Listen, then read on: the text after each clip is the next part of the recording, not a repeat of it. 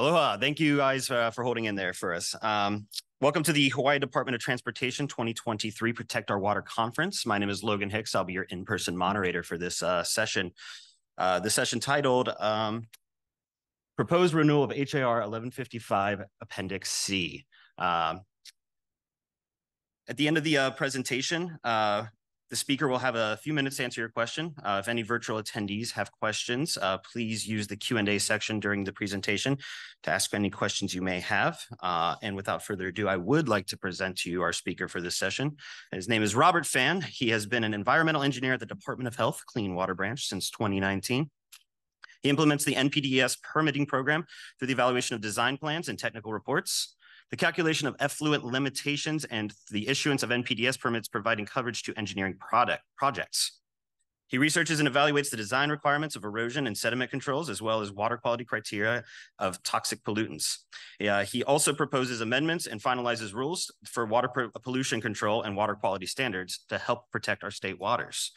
Please help me in welcoming Robert Phan. Good morning, Robert.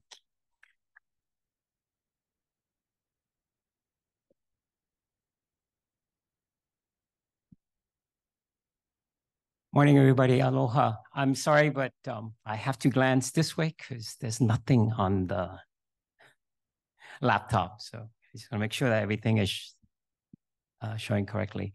So aloha, everybody. I'm Robert Phan. I'm an environmental engineer with the Department of Health Clean Water Branch. The mission of the Clean Water Branch is twofold.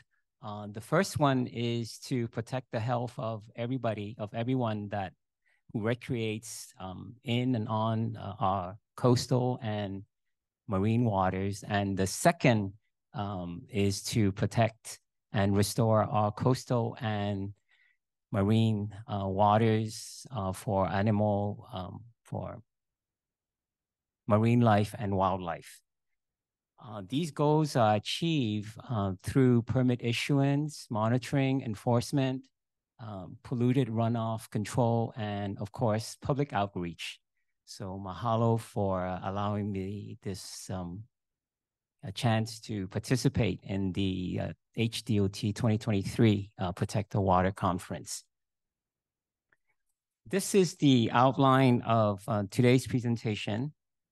So I just stand this way. First, I'll briefly describe the National Pollutant Discharge Elimination System, or NPDES permit program.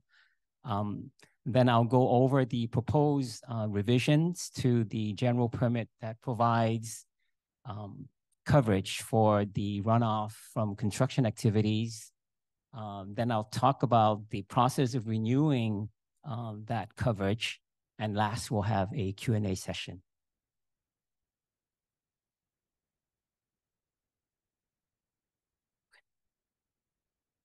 The Hawaii State Department of Health is authorized by the EPA to administer the National Pollutant Discharge Elimination System, or again, NPDES permit program. The permit program regulates point source discharges of pollutants to state waters. The permits are drafted to ensure that the discharges do not exceed or meet concentration levels of water quality standards that are specified in HAR 1154. The permits are drafted in accordance with HAR 1155.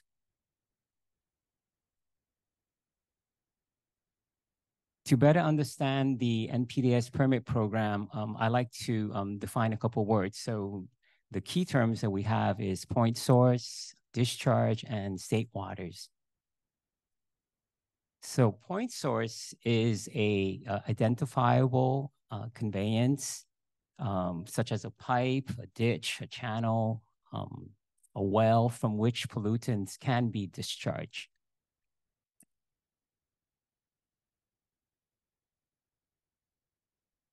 Channelized runoff is considered and treated as a point source. So channelized runoff from construction sites, especially large construction sites, can deposit substantial amounts of sediments and other pollutants into state waters.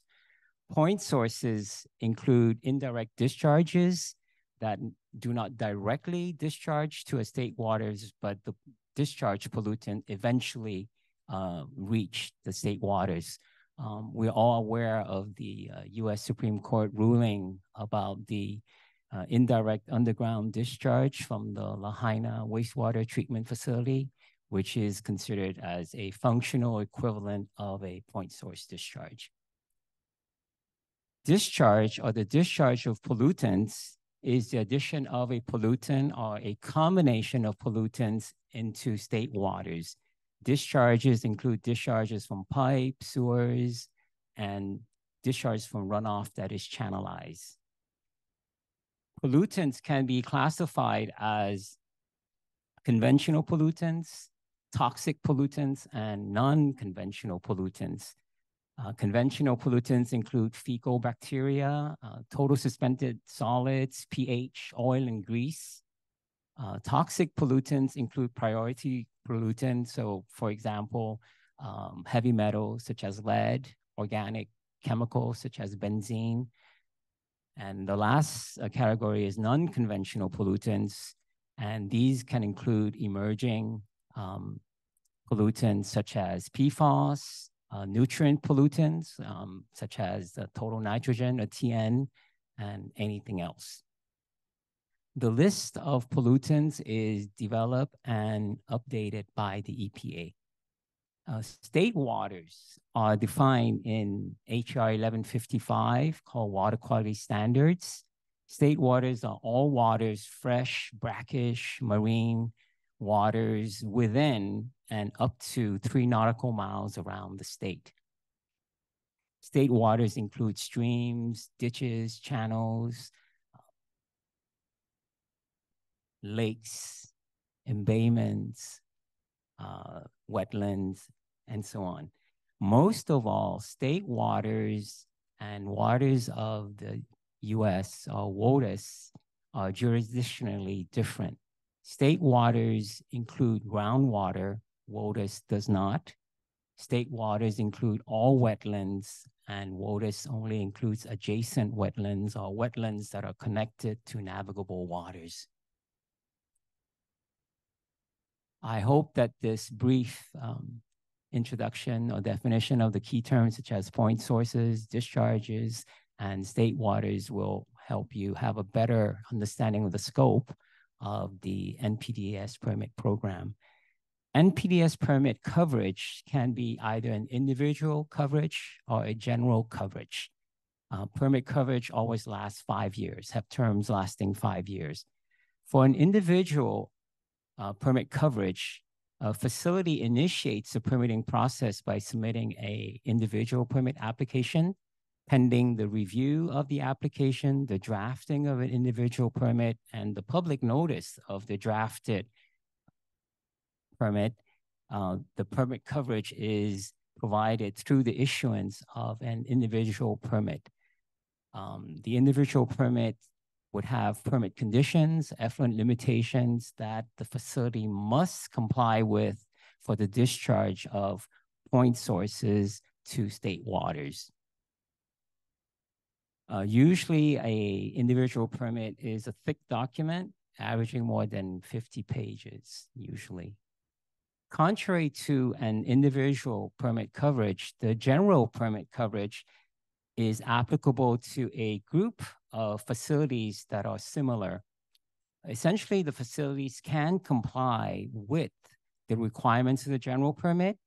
And so the permitting process is actually started by submitting a notice of intent, or an NOI, to request permit coverage. The review of the NOI will eventually lead to the issuance of a general permit coverage through the issuance of a notice of general permit coverage, so NGPC, and NGPCs are usually very short, and they're less than 5 pages in length compared to the 50 pages or more of an individual permit.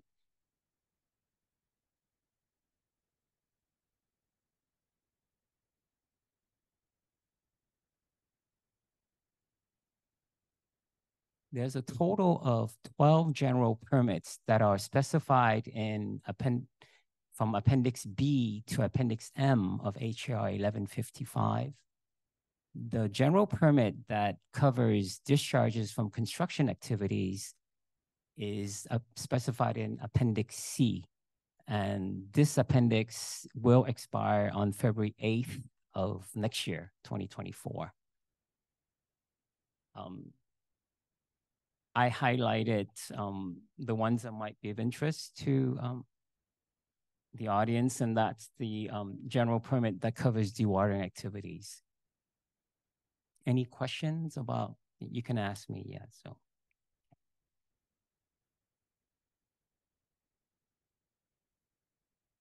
For the rest of this presentation, I'll refer to the Appendix C general permit as the CGP, and I'll be using the term as current CGP to mean the current version of the Appendix C, and proposed CGP would be the proposed version of Appendix C that is right now at the governor's office requesting his approval. The following, I'll also use the following color convention on the slides about the proposed CGP. All proposed major revisions to the current CGP are shown in bold red text. So if you're on a slide and there's no bold red text, it just means that there's no proposed major revisions to that section of the current CGP. Okay. So here's the list of the proposed major revisions to the current CGP. The first is to add permit coverage for stormwater discharges from snowmelt runoff. The second will be linking pollution prevention controls and the volume of pollutants that are present at the construction site. Maintaining the uniformity of the requirements for water quality standards and requiring that discharges do not lower the water quality of state waters. The fourth one will be streamlining the documentation of corrective actions through the use of a corrective action log. And lastly is to clarify the renewal process of NGPCs under the CGP.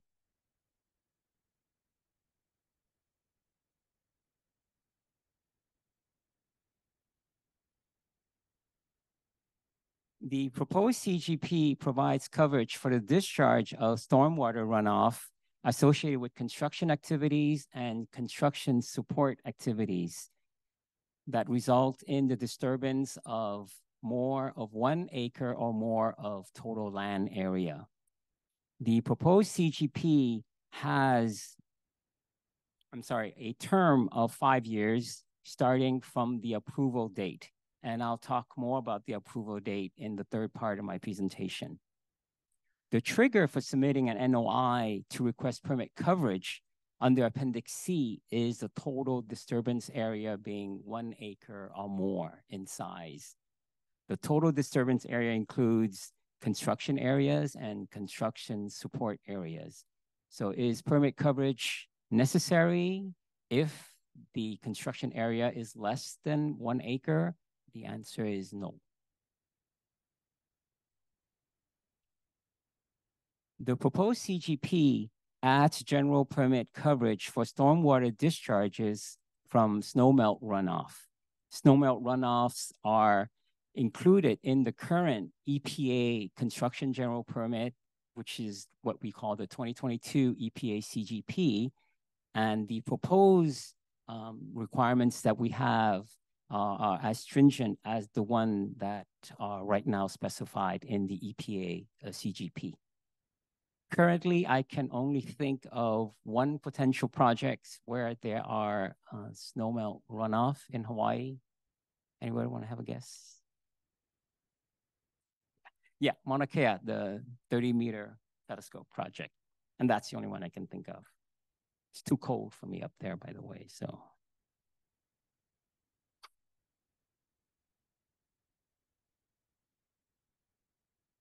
The proposed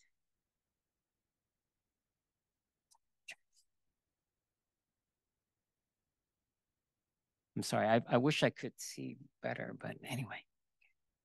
I have to put my glasses on to see this. I can't see with my glasses on. Okay, anyway, the proposed CGP does not provide coverage, I'm sorry, for the following types of snow water discharge, stormwater discharges into freshwater lakes, saline lakes, alkaline pools, discharge into sanitary sewer systems, discharges containing treatment chemicals from construction activities, discharges containing groundwater or accumulated water from dewatering activities. Permit coverage under an Appendix G is required for dewatering activities. And discharge that are regulated by existing individual permits or regulated under Section 404 permits for dredge and fill activities. Section 404 permits are issued by the Corps of Engineers.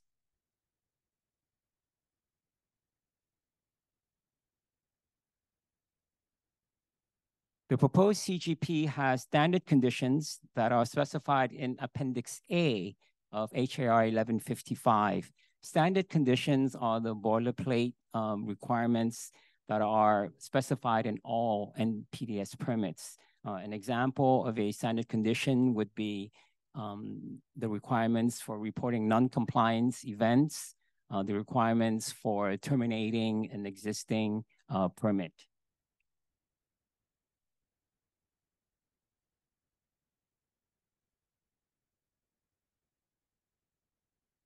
The main section of all NPDES permit is the effluent limitations. Effluent limitations are technology-based requirements. We'll call them TBELs, so technology-based effluent limitations, or they can be water quality-based requirements, or we call them QBELs, so water quality-based effluent limitations. The proposed CGP specifies the following 3 effluent limitations for all authorized discharges from the construction site. So the first one is the installation of stormwater controls. Stormwater controls include erosion controls, sediment controls, perimeter controls, pollution prevention controls. Stormwater controls must account for soil porosity. They must account for drainage features and also take into account the most recent weather patterns. The proposed CGP stresses the importance of using or considering recent rainfall data so that earth disturbing activities can be planned during periods where there's a lower risk of rainfall.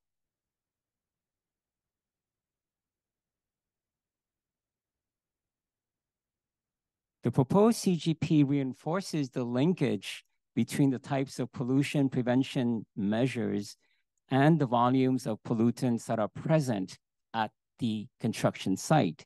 The proposed CGP specifies 55 gallons as the volume threshold for determining if the amount of chemical is small or large at the construction site. The proposed 55 gallon volume threshold is the size of the common barrels, and it is the same as the threshold used by the EPA in the 2022 EPA CGP.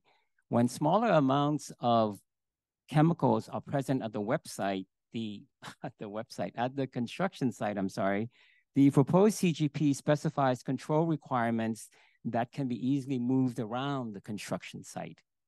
And when it's a large amount of chemicals, then the CGP proposes requirements that are more adapt for storing chemicals at a fixed location.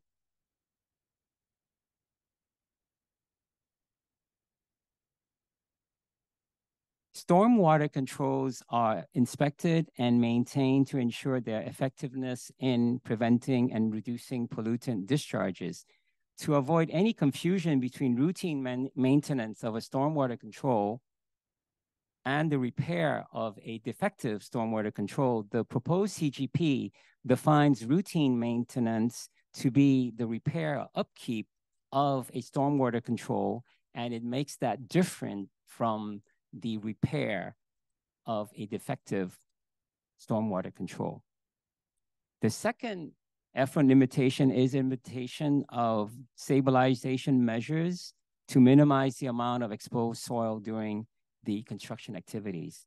And the third and last effluent limitation is the infiltration of discharges from stormwater controls into vegetated areas at the construction site, unless deemed inadvisable. The proposed CGP clarifies that infiltration should not be maximized unless when there are geological features that prevent this from taking place, or when there are potential risks of contamination to groundwater.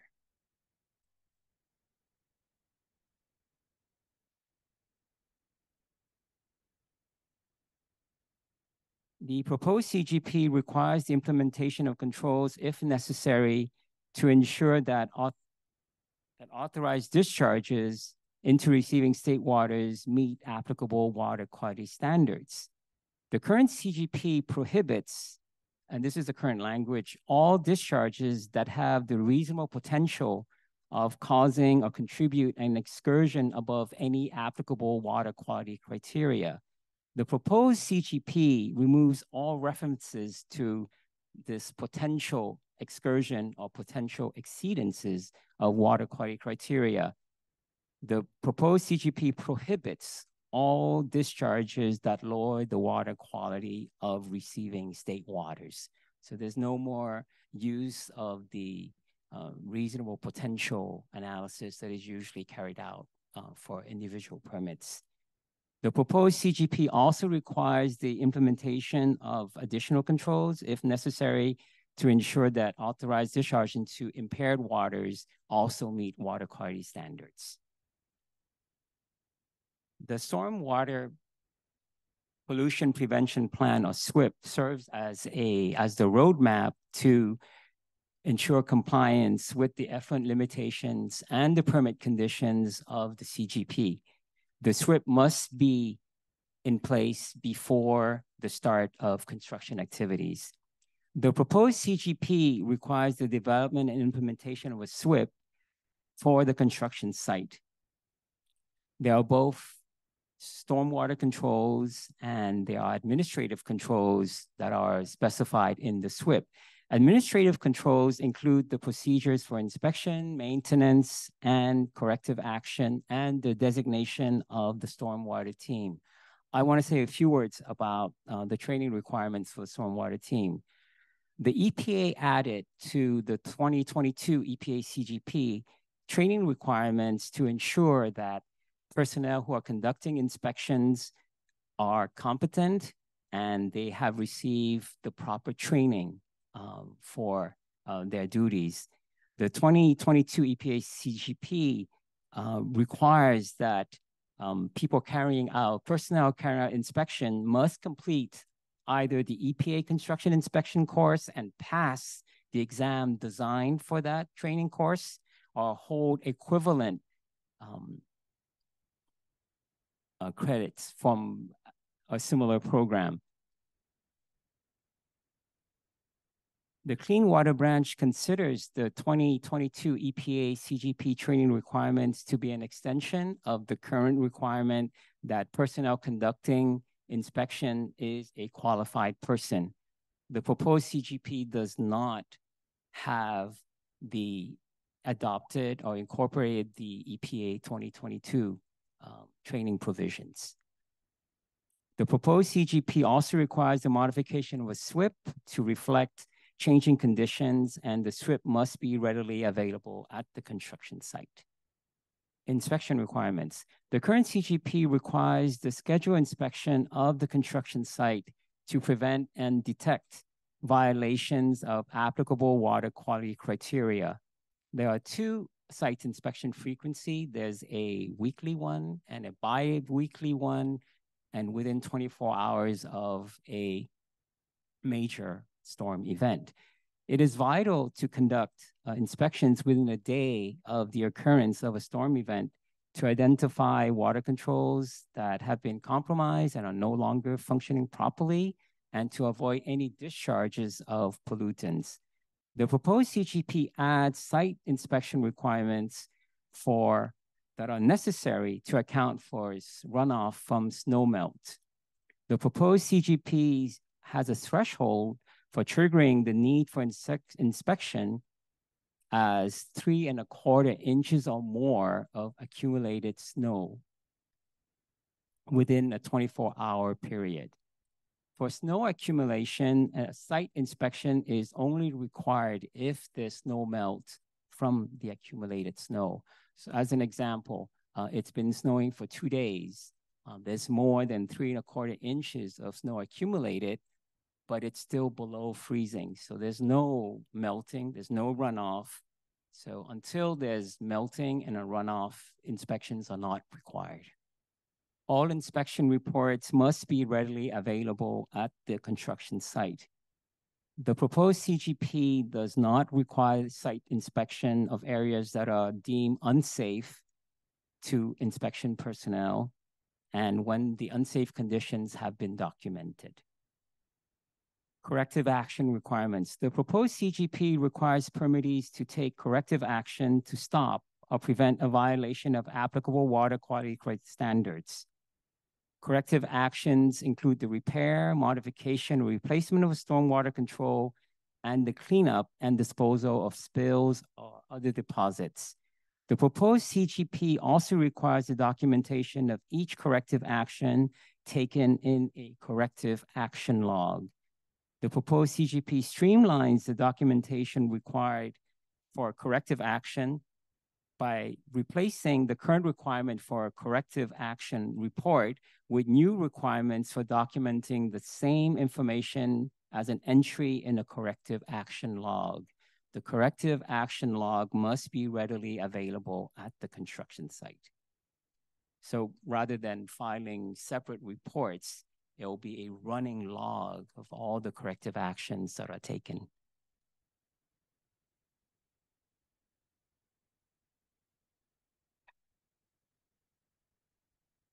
Coverage under the CGP. On September 1 of this year, the Clean Water Branch submitted to the Governor's Office the proposed revision to HR 1155 for approval. The submitted rules package include the proposed revision to HR 1155 and the proposed renewal of 3 general permits. Those that are specified in Appendix C, Appendix J, and Appendix L. All 3 general permits will expire at midnight on February 8th of next year, 2024. The Clean Water Branch does not know when the submitted rule package will be signed by the governor. There are quite a lot of items on his agenda, on his plate right now. The Clean Water Branch estimates that the approval will happen before the end of December this year. Depending on the actual approval date, so this is going back to the approval date when the governor signs becomes the effective date of a general permit. And then from that approval date, that effective date, the term lasting 5 years starts. So that's where the approval date comes in. Depending, therefore, on the approval date, there are different actions for permittees who have effective NGPCs or owners who want to request for permit coverage under Appendix C. So there are 2 scenarios possible. It's called the early scenario and the late scenario. In the chart that's shown on this, the red bar is the expiration date of Appendix C. So that's February 8th of next year.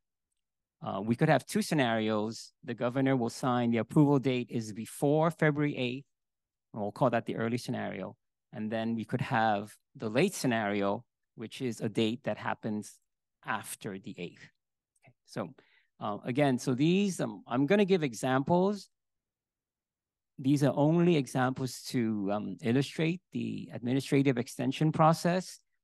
There's no action required on the part of any permittee right now. It's just for information. So let's say for the early approval that the approval date, will be December 1 of this year. So what happens? So in this early scenario, on December 1 of this year, all effective NGPCs will be administratively and automatically extended for 60 days. So until January 29th of 2024. All permittees will be notified by email of the start date and of the end date of the extended general permit coverage. If a permittee needs to maintain extended general permit coverage under Appendix C beyond, in this example, January 29th of 2024, the permittee must review and evaluate the revised Appendix C and see if compliance is possible. If compliance is possible, then the permittee will submit a renewal NOI, and this must be done before January 29th of 2024. Permit coverage is maintained while the Clean Water Branch is processing and reviewing a submitted renewal NOI.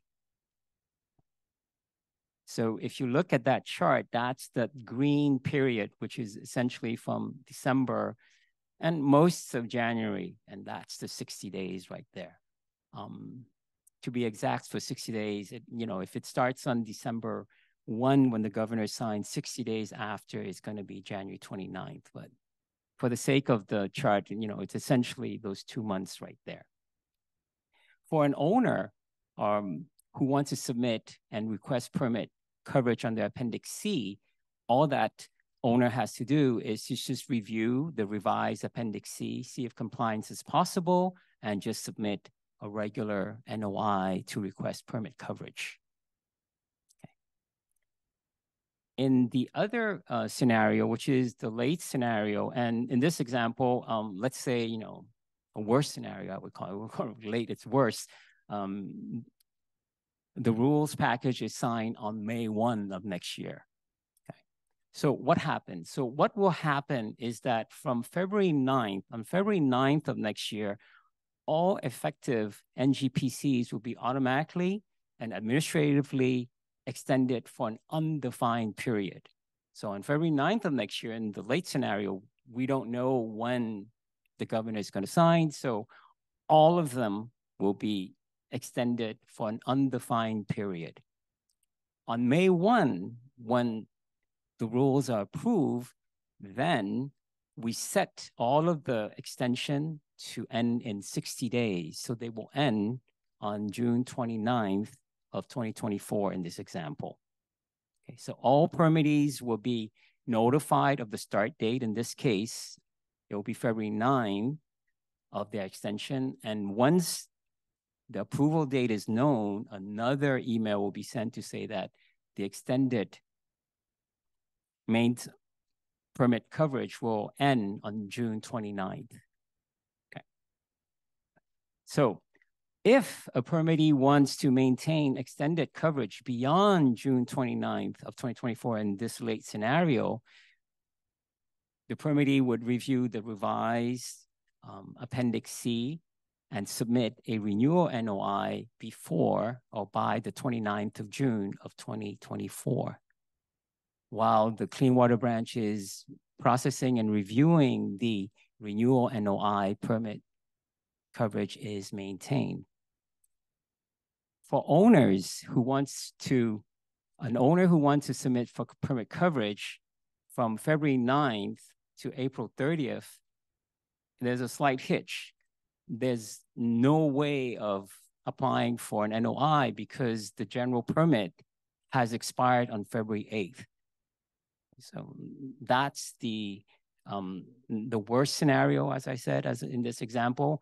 But from May 1 of 2024, in this late scenario, owners can review the revised Appendix C, see if compliance is possible, and submit an NOI to request permit coverage. Again, these are examples. We do not know when the actual approval date is. So there's no action required. It's just, we would let every permittee know about the status of the approval process. And the closer we get to it, or the closer we can be sure of when it will be signed, we'll let everybody know. Okay.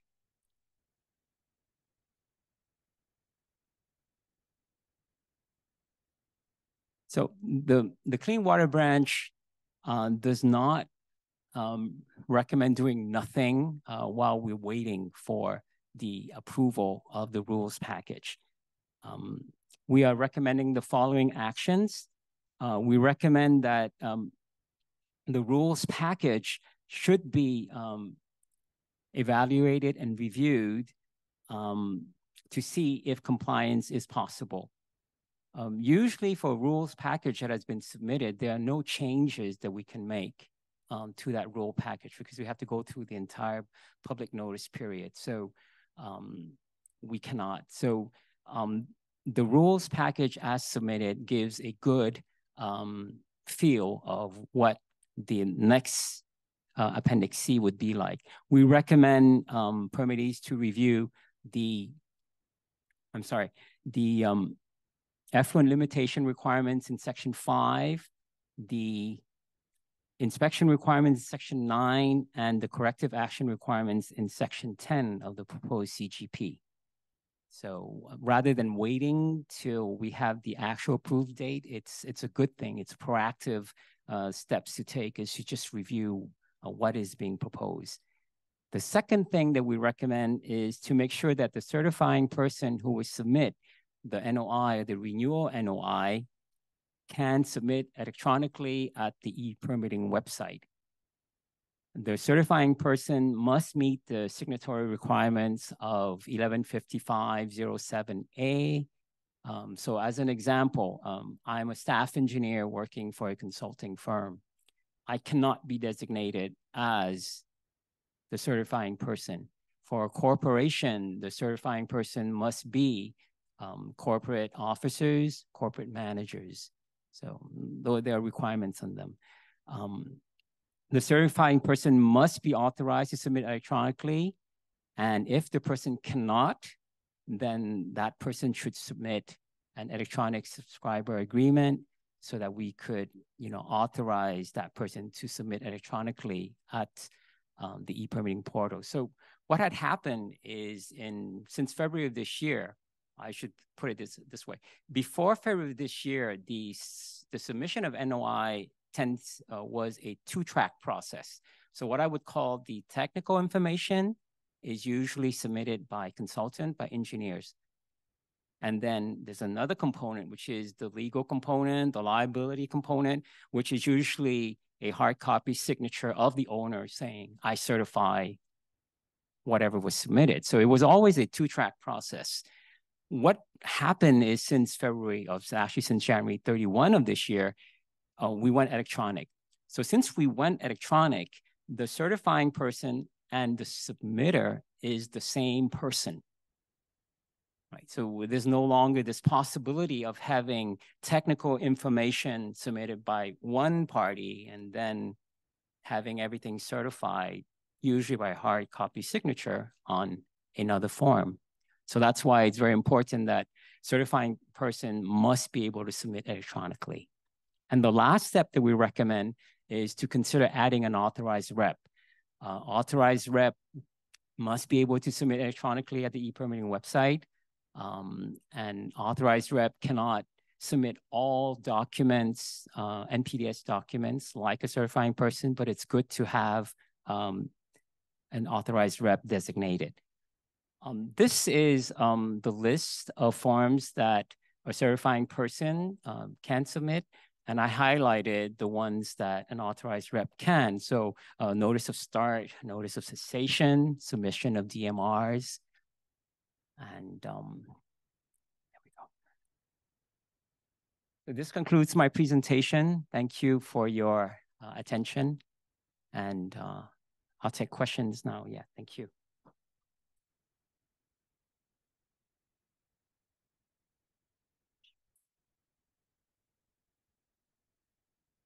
All right, thank you, Robert, for the presentation. We really appreciate your time. Unfortunately, there's not a lot of time left for questions here. However, if you do have any questions, you can feel free to talk story with Robert afterwards, or you can send him an email. I'm sure he'll be able to respond to you. That goes with everyone on Zoom as well. So thank you again, Robert. This concludes the session. The next session will be at 10:15. There's some refreshments out in the courtyard for you guys.